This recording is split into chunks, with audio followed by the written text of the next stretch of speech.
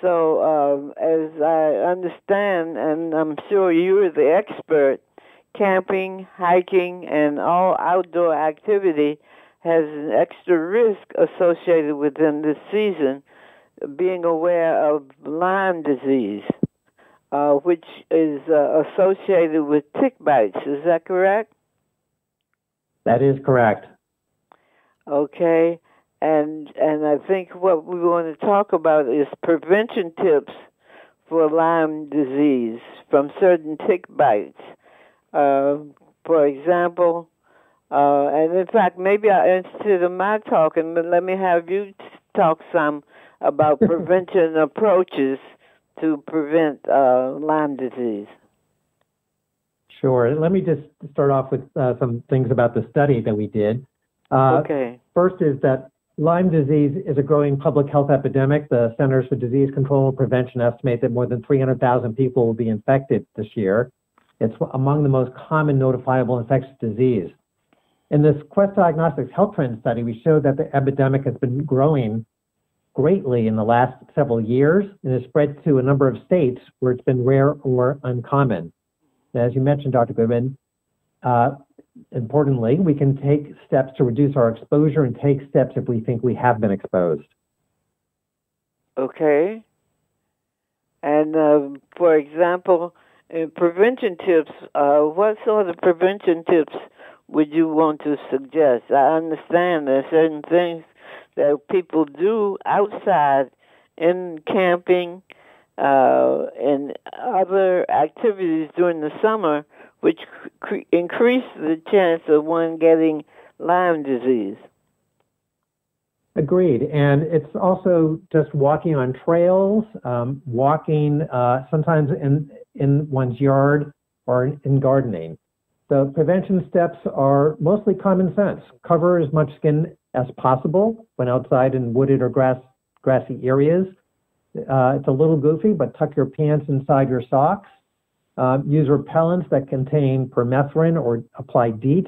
Always read the instructions. Don't apply near the mouth, eyes, nose, or hands. Don't apply to newborns. Read the instructions.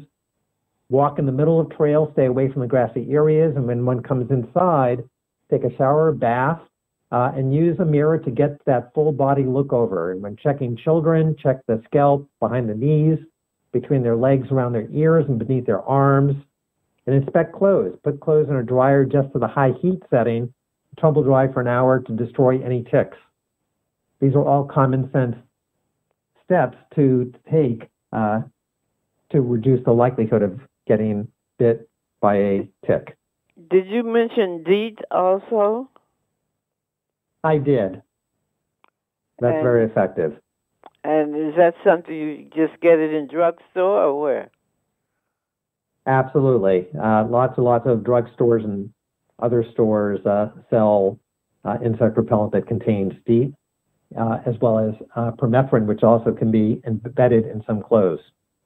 Okay. Where can one get more information about tick bites and preventing Lyme disease? When I say where, I mean such as in the internet.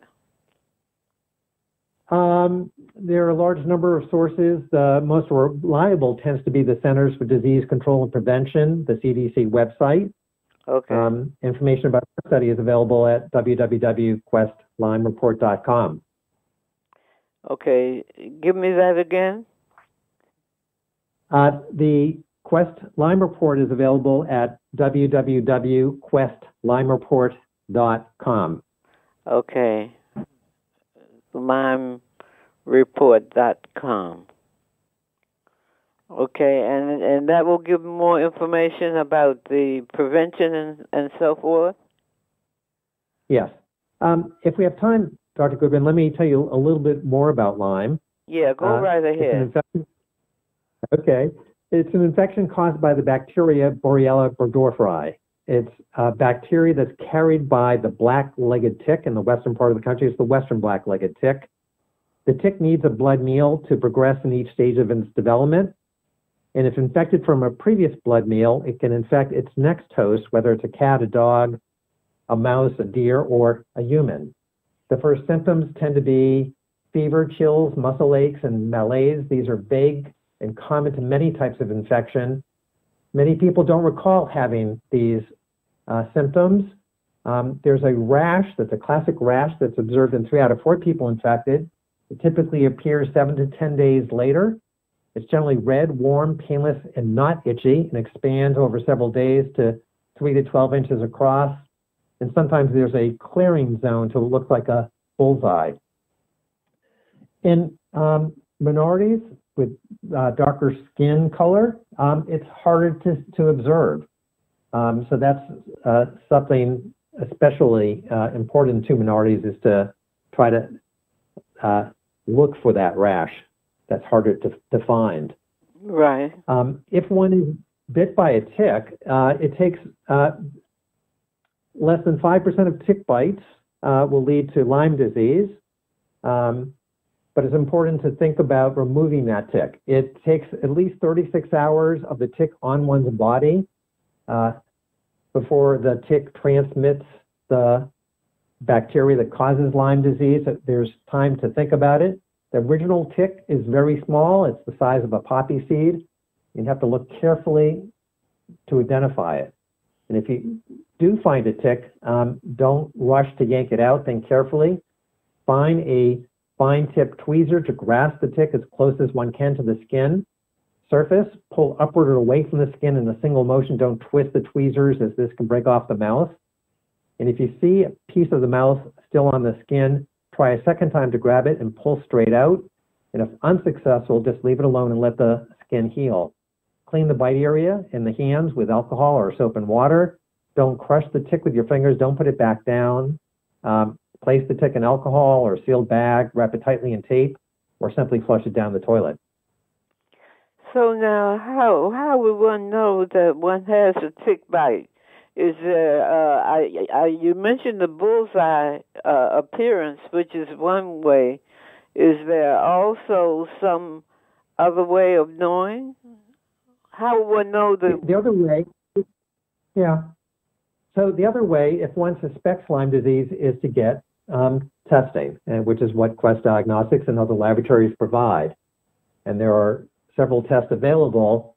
The one that's recommended by the Centers for Disease Control and Prevention and others is a 2-step process where we look for antibodies against the bacteria and then do a second test called a Western blot that's more definitive, that helps in identifying individuals who have been infected. I see. Okay. So, but normally one would not need to be tested, or what would one know when to get tested? If one has the classic symptoms, particularly the rash, many doctors will treat at that stage.